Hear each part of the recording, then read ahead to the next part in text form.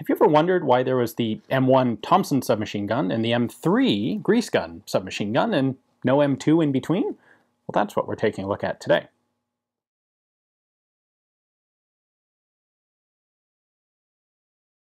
Thanks for tuning in to another video on ForgottenWeapons.com. I'm Ian McCollum, and this is, in fact, an M2 submachine gun. Well, actually, it's not exactly.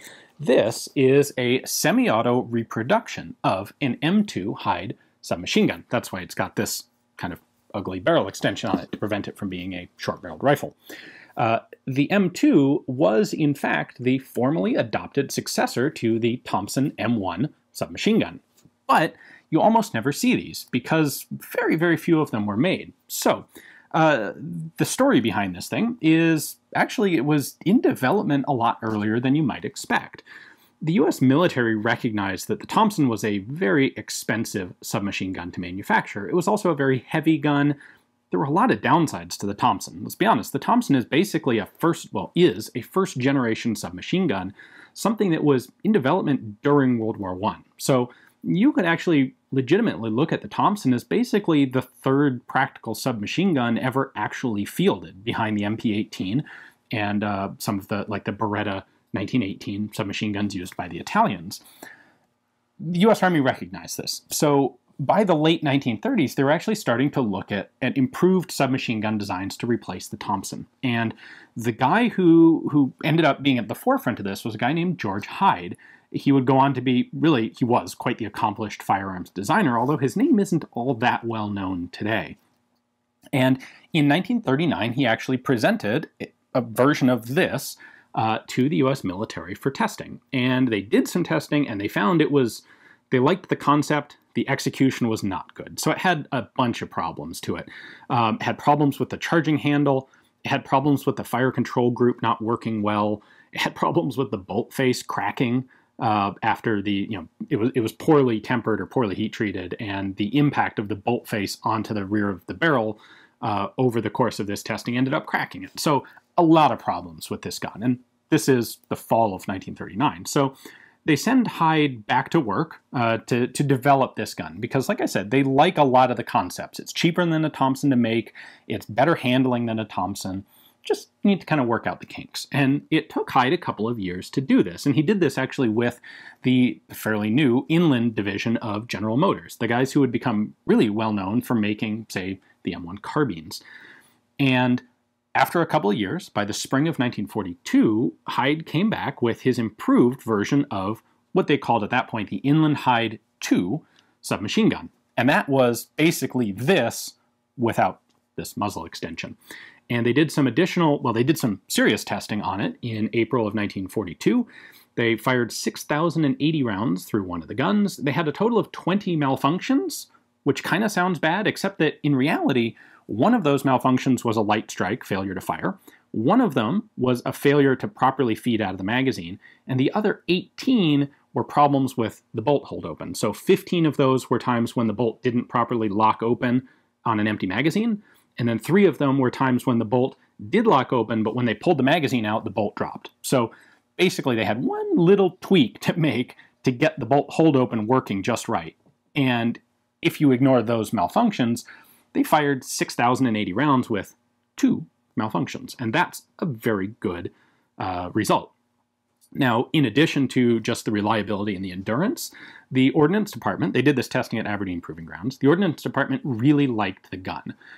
They found it much more accurate in full auto fire, much more effective in full auto fire than the Thompson. So at 50 yards, they set up a 6x6 foot target, and the Thompson, typically in their testing, the Thompson got about 50% of its rounds in full auto on that target. The M2 Hyde, well, the Inland-Hyde at that point, got 100% of its rounds on that target. It weighed a couple pounds less than a Thompson. They liked the handling. It has this pretty much inline design to it, where the Thompson has a lot of drop in the buttstock. This comes into your shoulder and doesn't climb, wouldn't climb nearly as much as a Thompson.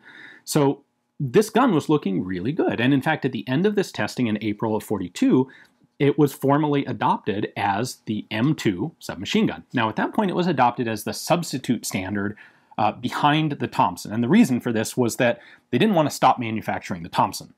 They needed submachine guns badly enough that the idea was, we'll keep the Thompson in production until the M2 comes up and we're getting full production rate of M2s, and then we'll taper off the Thompsons so that we never have a slowdown in our overall production of submachine guns. So the Marlin company, see, Inland was busy with other projects at this time. They were able to help Hyde with the development of the gun, but they didn't have the floor capacity, the factory capacity to actually produce them. So the contract to manufacture these guns went to the Marlin Firearms Company, and they got a contract to make 165,000 of them. Actually, I think it was 164,450 of them, and deliveries were supposed to start in December of 1942, so pretty quick turnaround. The problem is Marlin would have some trouble actually tooling up to make this gun. What's interesting is there were about a half a dozen parts that were, the intention was to manufacture them through a metal sintering process, where they would actually take powdered metal and compress it with very high heat and pressure, but short of actually melting it. They would compress it into a form that could be a very complex form. And this was a new process for Marlin, and the manufacturing dies to make these parts ended up being a lot more difficult for them to put together than they were anticipating. So by the time the spring of 43 rolls around, they still haven't delivered any guns, and they were supposed to have the first ones in December of 42.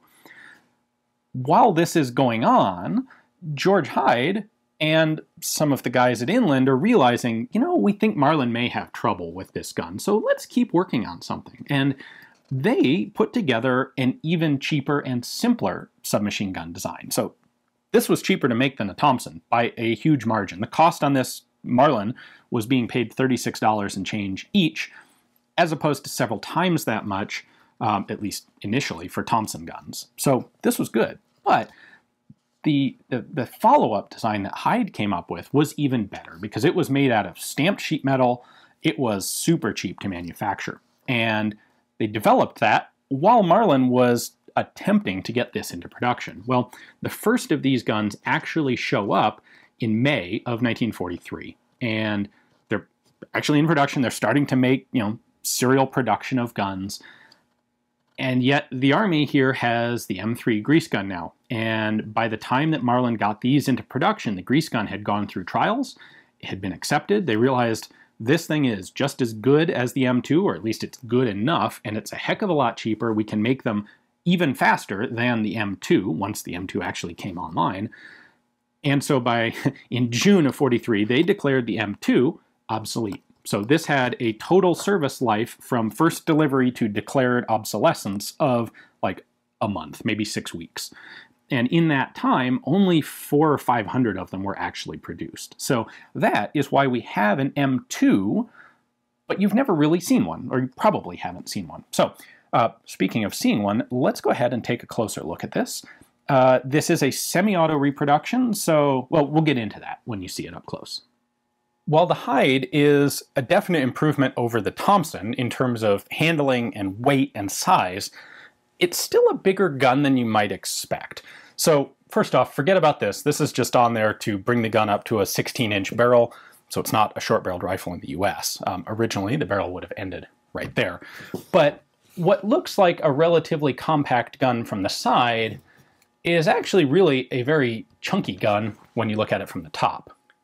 This whole receiver tube is really remarkably wide, more so than you'd normally be used to seeing.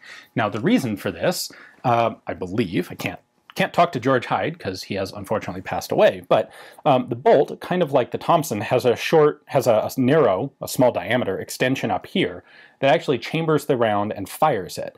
But then once you get back behind that, the main body of the bolt here, and you can see it comes all the way back to here, is quite large in diameter. And that means you can get a lot of mass into the bolt in a relatively short tube length. And I suspect that's what Hyde was going for. He wanted to avoid having a very long receiver tube, which would make for a very long and somewhat awkward gun. However, this is a simple blowback mechanism, which means you have to have enough mass in the bolt to keep it opening slowly and safely. Now this, of course, is as I've said, a semi-auto reproduction, but the markings on the side here are very faithfully copied over from the original. Now I've put a piece of tape over our viewer's name here because I'm not sure he necessarily wants his name splashed all over YouTube. But what you originally would have had is M2 Hyde Inland, caliber 45, a serial number. This one is 1 because it's this Semiauto Repro. And then these were actually manufactured by the Marlin Firearms Company of New Haven, Connecticut. So he did a cool job reproducing those original markings. The sights on the Hyde are a combination aperture and notch. So your primary sight is this aperture, and then there is also a notch on top for longer range shooting. The front sight is a nice tall square front post there with a couple of protective wings.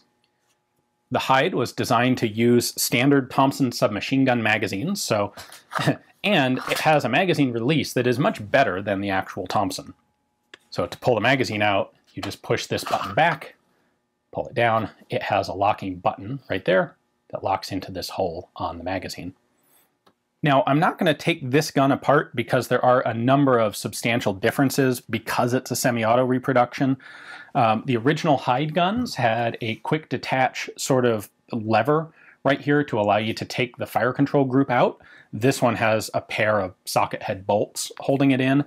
On the original one, you would pull off the front band here, and then you just had to pop a lever open, which would allow this to come out, and then the whole action came out of the stock.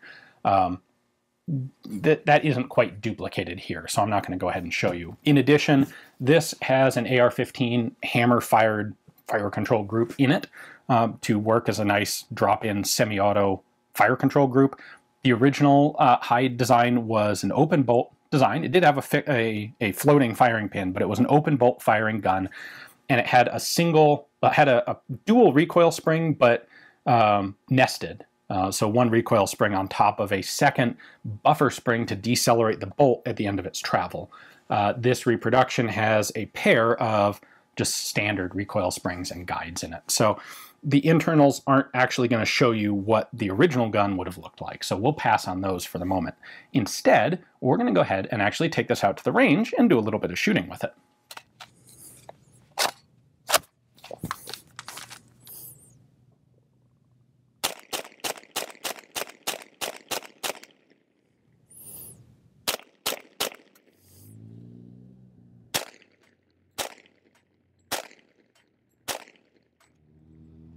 So in some ways, there's not a lot that we can learn from actually shooting this reproduction because it's got a muzzle brake that's not original. It's got an AR-15 trigger in it, which is a completely different sort of trigger pull than the original would have had as a submachine gun. And of course, it's semi-auto only. I don't know if the spring rates are exactly the same as the original gun. So recoil, impulse, and everything having to do with full auto, I really can't infer anything about the real gun from this one. However, what I can learn about is the static handling of the gun, because dimensionally, this is a faithful reproduction of an actual M2 Hyde submachine gun. So things like the really remarkable width of the receiver here, how the pistol grip handles, how the length of pull is, how the sights are, all of that sort of thing we can legitimately learn from with a semi-auto copy like this.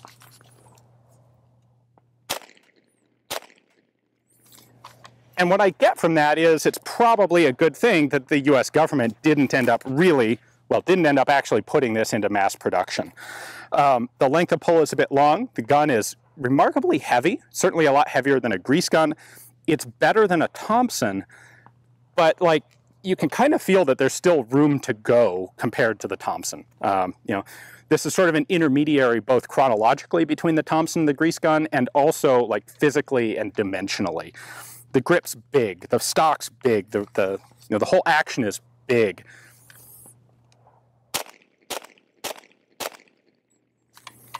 It's a great shooting carbine in semi-auto, of course, because it's got a magnificent trigger in it. Recoil is fairly low. It's got a little bit more abrupt kick than I would have expected. I suspect the bolt may be bottoming out on the back end of the receiver, but I don't know if that's true to the originals or not.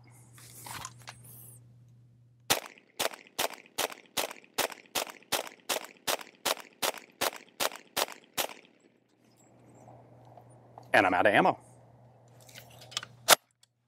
Now, the reason I even have this semi-auto reproduction here to look at is that it was generously loaned to me by one of our awesome viewers who took it upon himself to make a semi-auto reproduction of this gun because he thinks they're really cool. And he's not wrong. They are really cool. So in total, I believe 6 of these survived, 6 actual original ones, 2 of those being transferables in private hands. I believe 1 of them is a post sample in private hands, and the other 3 are in museums. So very low survival rate. You know, they only made a couple hundred. It was during the war. Most of them didn't survive the war. So hopefully one of these days I will manage to get my hands on one of the originals, and then we can tear it apart and I can show you what Hyde's actual internals look like in a proper original submachine gun instead of a semi-auto reproduction like this one. But, oh, and by the way, from what I've been told, from what I've read and heard, these were actually really good guns to shoot in full auto.